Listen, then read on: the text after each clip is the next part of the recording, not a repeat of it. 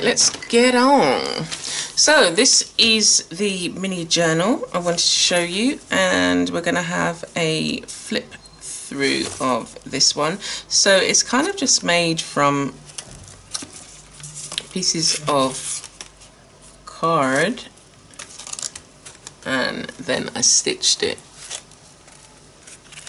down the middle. So let's have a look.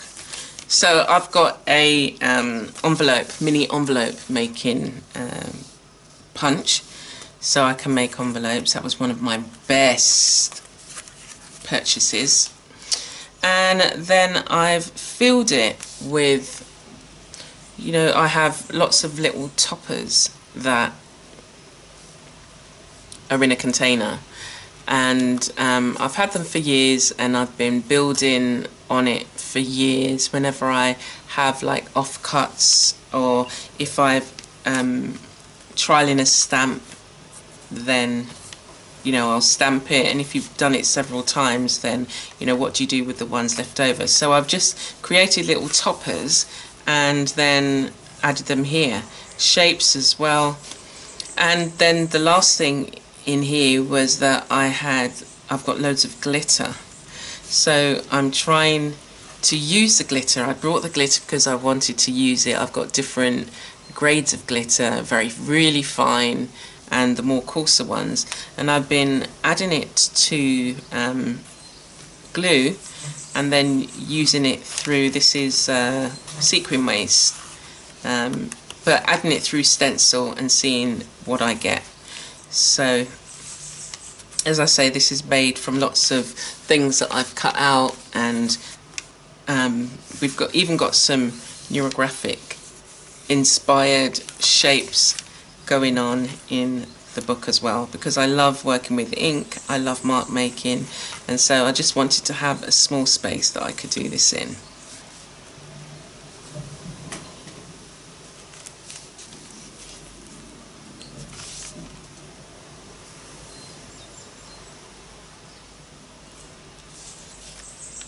So again, this is a great idea for having small journals that you create. I've got another one here.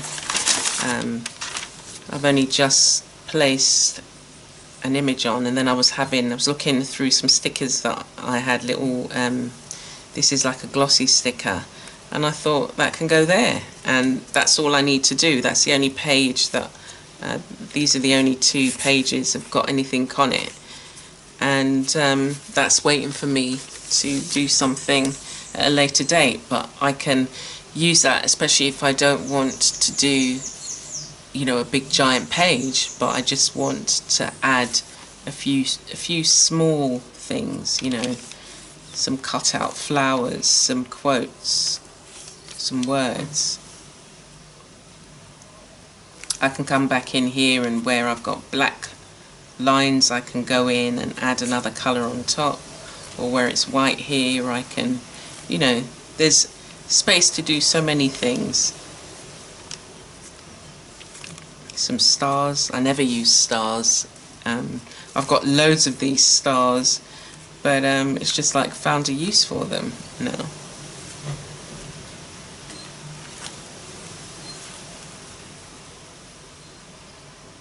Textures, there's a lot of texture going on here.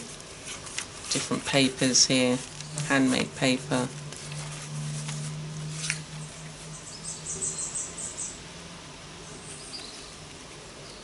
And I had some on the back. These are just a jigsaw puzzle.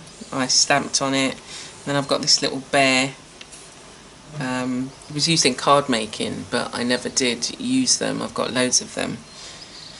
So again, make use of the things that you have, and you can bring yourself some joy. So I followed on the glitter theme in another book, so I'll just show you this page. It's full on. So I just took my time, and we've got 4 different types of glitter. So I had to do it in stages with the different colours, but I liked how it turned out. It's very vibrant, and yeah, I think that turned out quite nicely.